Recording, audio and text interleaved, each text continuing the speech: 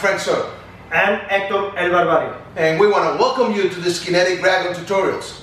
Kenpo for the street, Kinetica for your life.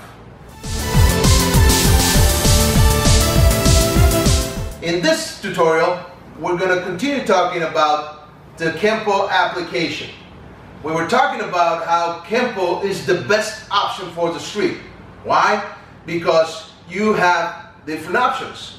You can devastate your opponent by knowing how to destroy the anatomy. If you want to know more about this, go back to my previous videos, my previous two videos. One is devastating your opponent and the other one is how to manipulate your opponent, which is the second one, when you learn how to manipulate your opponent's motion. Okay, so when he throws a strike, I can devastate by going against the tension,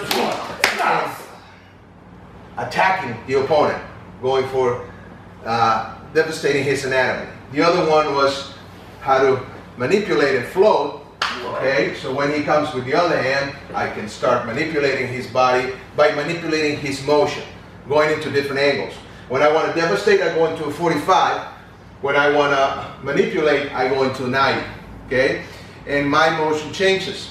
When I'm devastating, I'm rooted. I'm working from the ground up. When I'm manipulating, I'm floating.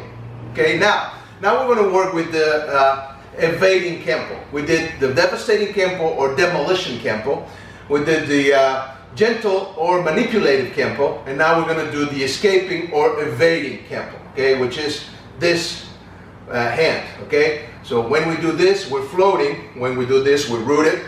We float, or we jump and escape. Okay, and we're going to use the different angles, the directional lines. We can go to 12, to 6, to 130, 430, or 1030, and 130, 730, 1030, 430, or 3 or 9. Okay, so we can go in those lines to avoid. Okay, so let's say this way. Hector is trying to attack me. Okay, so when I see the strike, the first thing I'm going to do is I'm not going to see him with my straight vision or my tunnel vision. I'm going to use my peripheral vision. I'm going to move my head a little bit and try not to focus and acknowledge his strike. And I'm not going to acknowledge his anger either. That way I'm going to avoid extra fear. You're going to feel fear if you ever get into a fight. It's normal, but you don't want to build or expand upon that fear. You want to overcome it. So you want to breathe and you want to move your eyes a little bit. Okay, instead of facing straight forward, you're going to move in an angle, and probably you can go face here, or you can look down a little bit. So you're going to see, when I'm escaping, you're probably going to see that my posture goes straight down a little bit. That is because I'm moving my vision, and I'm already escaping. Okay, so when he comes, I'm not going to look him forward. I'm not going to look him into his eyes. I'm going to move my vision a little bit and start using that peripheral vision to perceive motion, and that's going to accelerate my timing. I'm not going to lose any time. So when he comes with that strike, I can move this way. Okay, so let's say he comes as fast as he can. Go fast. Okay, so I'm going to start moving my body. Okay, so I can jump. So when I'm jumping, I'm going to put my feet, I'm going to move on the ball or on my toes. Okay, so it's like boxers when they do this, or fighters, okay, when they're jumping around. It's the same principle. Okay, so when he comes, I move this way. Okay, I can also escape this way. Okay, either way. I can also escape to the side, okay? This side or this side. Okay, and I can also escape, move back with the striking, or move back in an angle, either this way or this way. Okay, it doesn't matter if you strike with the right or the left. You can move in any of those directions. Okay, now you can also do this type of motion by moving your body, your upper body. Okay, by maneuvering. So when he comes with a strike, I can slip like a boxer this way. Let's take it.